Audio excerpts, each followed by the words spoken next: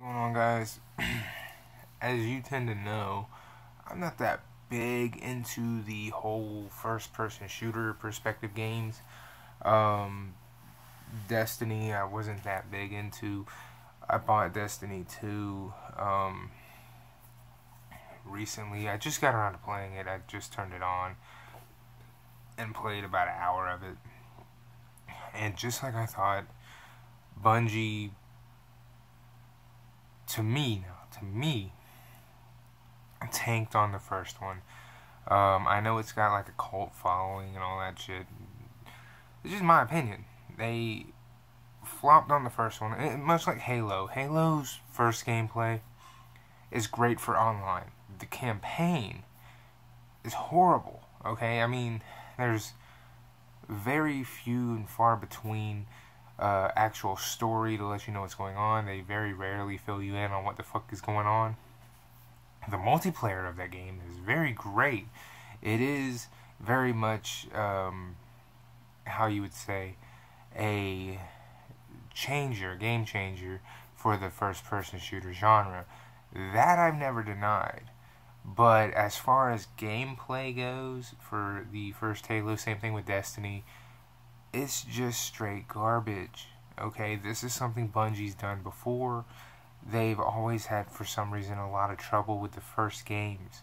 And then the second one comes out, Halo 2. Halo 2 is leaps and bounds better than the first one. And Destiny 2 is showing signs of being leaps and bounds better. I mean, there is a legit story here. And you don't have to leave the game to go to a website to get it. It's actually in the game. And it feels like you're playing an actual game this time rather than just a first-person shooter and you going, okay, what am I doing? Why am I doing this? Are you going to explain anything? Who are these characters? There's actual character development here. The character development that you create the character on, though, is pretty much the exact same. Very little is there. I mean, they stuck with that, which I found to be pure shit. That's obviously Activision. Activision doesn't want to give you too much to, work with, where you'd spend a whole lot of time in the character development department, unlike with, like, Elder Scrolls, because reasons. But, I mean, they could have. This, I feel like, is Destiny's issue when it comes to creativity. I mean, you want to, make the character your own instead of having a whole bunch of people running around looking exactly the same. There's very, very little character development in this game, which is why I'm, yes, I like it, but at the same time, I'm just like, I can run into someone who looks exactly like me because there's no creativity or originality between it. I mean, in the Elder Scrolls, you can spend hours in character development making your own character. That's why the Elder Scrolls is such a good game, and it's really, really impressive.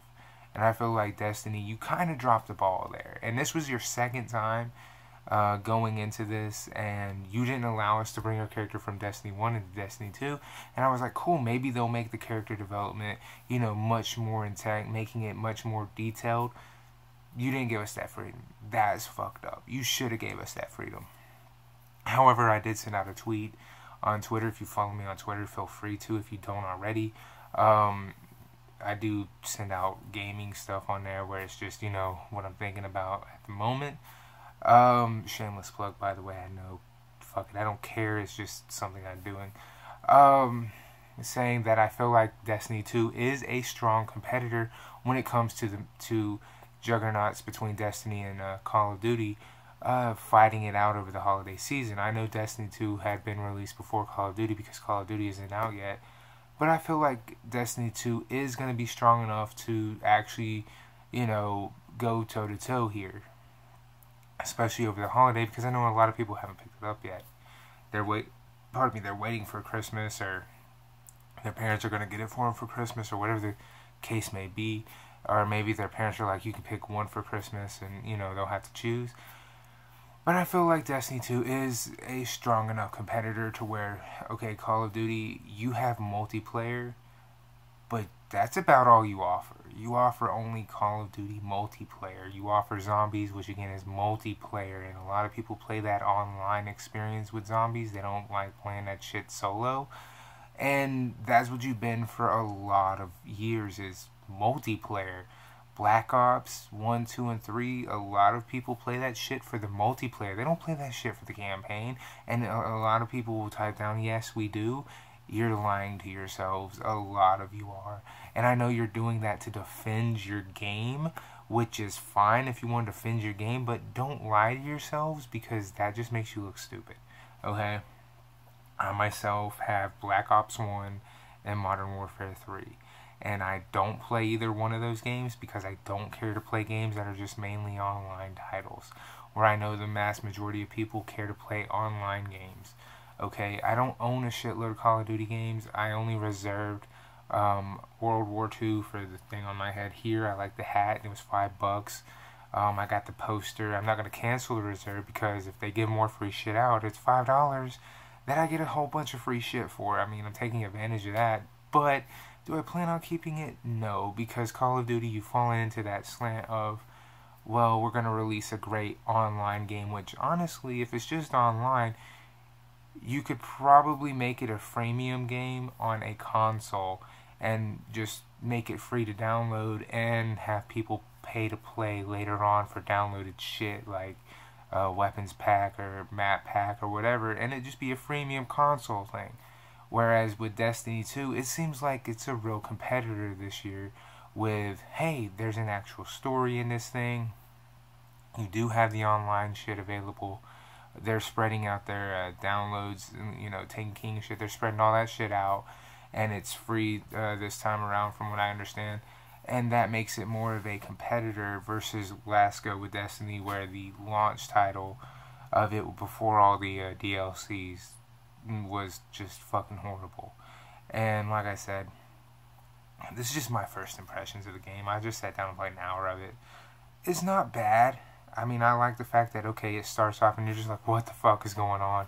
And, I mean, it's telling you what's going on while it's going on and you're playing it. And it's a story and you're just like, holy shit.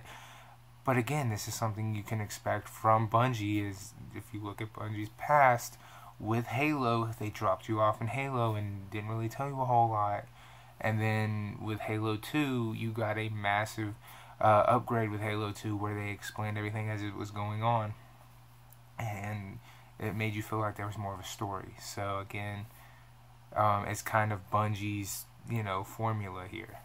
I'm not mad at it. I just kind of wish they had gone, okay, we're not going to make the same mistakes we made with Halo. But unfortunately, Bungie, apparently you don't know how to get out of that formula there. So maybe people who didn't play the first Destiny will just pick the second one up and be like, oh, well, fuck it, it's the same fucking thing. We don't really need to play the first one because I don't think you do. This one is definitely by far, from what I've played of it right now, a better version of Destiny. And in all honesty, if you want to play the first Destiny, like I said, that game does have it to where you have to go out of the game in order to get the story, which to me and to a lot of people made that game a failure.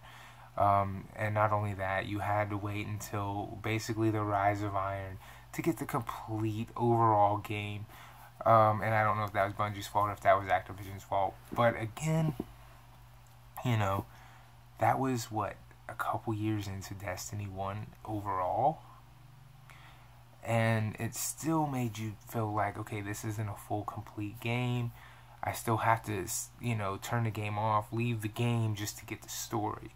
And I still don't, it just had a lot of problems. And I know a lot of people can defend it, but I can't defend that because I'm used to playing a game with a story. And even Halo didn't have that problem where I had to leave the actual game to get the story. They told enough story in the game to where I could stay in the game and continue playing it. I'm just saying, don't defend the title just because you like the title. Call bullshit when you see bullshit. That's all I'm saying. But as it stands right now, Destiny 2 is definitely a superior version. I'm not happy about paying $90 just because expansions 1 and 2 outside that, so far, really good. Really a good way to capture people into playing it right there in the first hour. Anyway, I gotta go. Deuces.